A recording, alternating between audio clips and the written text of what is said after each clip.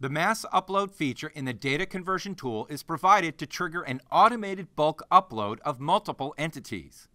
To get started, click on Tasks. Then click on Data Conversion folder. Click Mass Upload.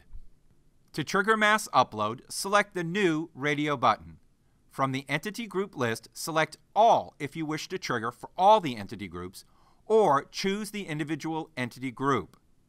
In this demo, we will proceed loading all the entities from Core Entity Group. Clicking on the Skip Validation checkbox will skip all the business validation and directly load the data onto the target tables. Next, enter a description. Click the Mass Upload button.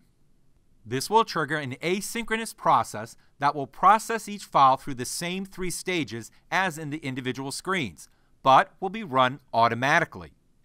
At any time, you can stop the mass upload. Click on the red cross icon to stop the mass upload. Click the Refresh button to provide the statistics of the ongoing mass upload process. The status in the results panel will change from In Progress to Completed once the mass upload process is complete. The file upload and processing statistics for each file is processed during the mass upload.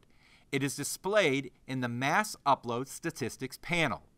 The related errors encountered during each of the 3 stages are captured in the error tables below. You can click on the Download Failed Data button to generate files with only the failed records, which could then be manually corrected for a fresh upload. The Search Radio button could be used to search the status of a previous or ongoing mass upload. When finished, click Done. We'll continue by talking about mocks. To get started, click on Tasks. Then click on Data Conversion folder.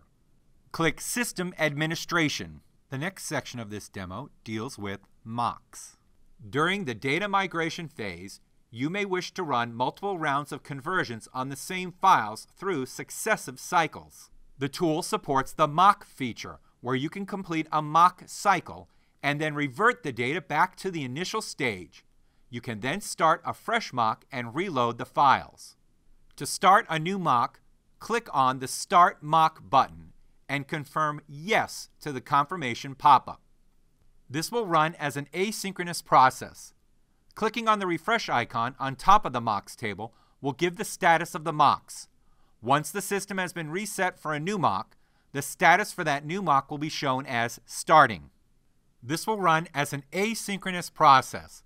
Clicking on the refresh icon on top of the mocks table will give the status of the mocks. Once the system has been reset for a new mock, the status for that new mock will be shown as started.